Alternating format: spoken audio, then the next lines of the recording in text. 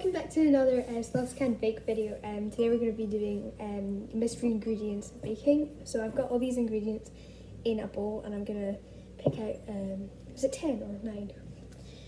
Something like that, ingredients, and I'll see what I can make with it. So first ingredient, butter, that's a good start. Brown sugar, pretty good. Tinned pineapple, already thinking of something. Free choice. I'll choose what I want to do later. What was this? Eggs. Oh. Pickles. Okay. 3 more things, I think. What's this one? Self-raising flour, pretty good. Baking powder. And caster sugar. So, I'm just gonna go get all the ingredients and I'll and try and hunt the internet for recipes, and I'll tell you when I've got some. So I've got my caster sugar here. I've got my butter. Here, a big block of butter. I've got my tinned pineapple, lots of rings over there. I've got my brown sugar. This is I've got some baking powder, self-raising flour, and my 2 pickles. I actually love pickles, but not in a cake or whatever I'm making.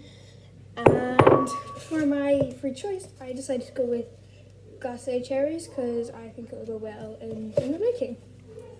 So I've got my softened butter and I've got my 50 grams of each of, so brown sugar 50 grams and softened butter 50 grams. And I'm just going to get my bowl and I'm just going to pour these things. Ooh, I'm going to pour my brown sugar in there. I'm gonna mix them up until it looks like a kind of grainy sludge. Yeah, so you can probably see what I'm talking about, the grainy sludge. Yeah, so I'm just gonna get my like cake tin. I'm just gonna use my spatula. So get it off on the side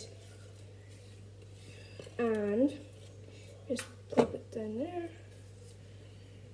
And you're just going to spread this mixture all over the bottom of the tin and up around 1/4 of the size. So once you've done that, and it looks a bit like this. It will take a while, but you'll get there in the end. So I'm just going to take my pineapple rings and you want to put them around the edge, just with like a fork or a spoon, whatever you have. Just put them around the edge. And then see if you can squeeze one in the middle. Alright. You can just like, you know, you might not know them, but like there's these beads that if you iron them, they'll glue together and you can make patterns with them. You just want to make the kind of star. That's, you might not know it, but so if you just squish them in there, squish, squish, squish. Alright, and then you want to take, don't fall over please. And you want to take your glacé cherries.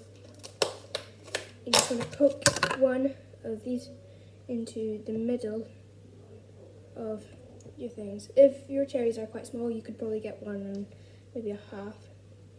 Because we want extra cherries, because they're very nice. Squish, squish, squish, squish, squish, squish, squish, squish, squish. Right. So once you've done that, we're going to start making our cake batter. So you'll need 100 grams of self-raising grams of caster sugar and 100 grams of softened butter. Once you've got all of those ingredients into a bowl like this, and you want to take another whisk, not the same one unless it's being cleaned, and you just want to mix it. It's hard. And you just want to mix it until it's all combined. Once your mixture looks a little bit like this, and just like a bit like a kind of dough sort of, you want to add 1 teaspoon of baking powder, 2 eggs that I've forgotten to bring up. So I'll go and get those and then I'll put them in. So I'm just gonna crack them in. Oh no, don't be shy, please, don't be shy, don't be shy.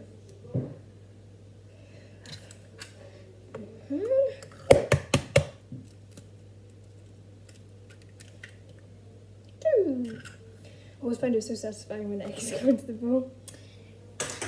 Alright, and so if you're making this at home, it would be better to add 1 teaspoon of vanilla extract, but since I'm not allowed to, I'm just going to, it won't do anything really, just add the flavour. If you've got any of the pineapple syrup that the pineapples are in, you can add that as well, but if you don't, it's not really essential. So I'm just going to mix all of these in.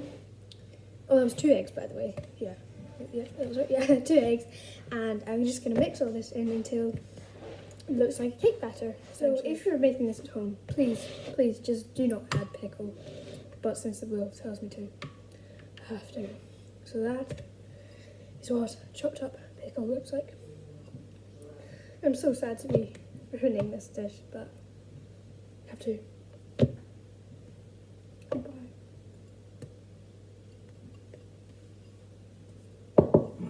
I'm just going to mix it in and hope. I can never taste the pickle.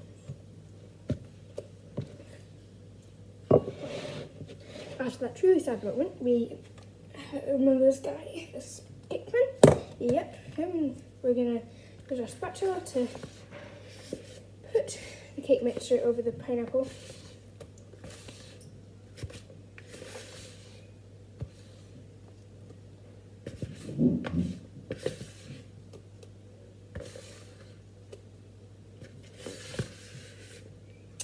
And then you want to spread it out. Just try not to get the cherries in it because they will just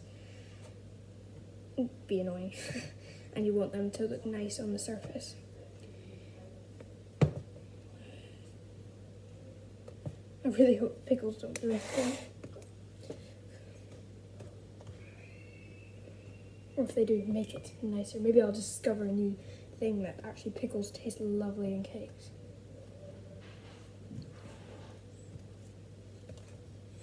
Not very likely, to be honest. So I'm just going to pop this in the oven to bake for about around 25 minutes, depending on if you've used like a smaller cake pan, yep, and you just put it higher up, that'll be fine, but you just need to bake it for longer. But if you made a bigger one like me, and you made it like spread out a bit more, it'll probably be 25. So just put this in the oven and I'll show you what it's like. So once you've taken your cake out of the oven, it should just look a bit like this, a bit lighter depending on how you like it. And you're just gonna, if you have like a cake tin like this and you've got like a side thing, you'll want to, so when you take it out of the oven, you want to like let it kind of rest for a couple of minutes, and then you'll want to take a plate and very, very carefully let it put over. Right, 2. I just want to align it. Oh. And you'll see something a bit like this.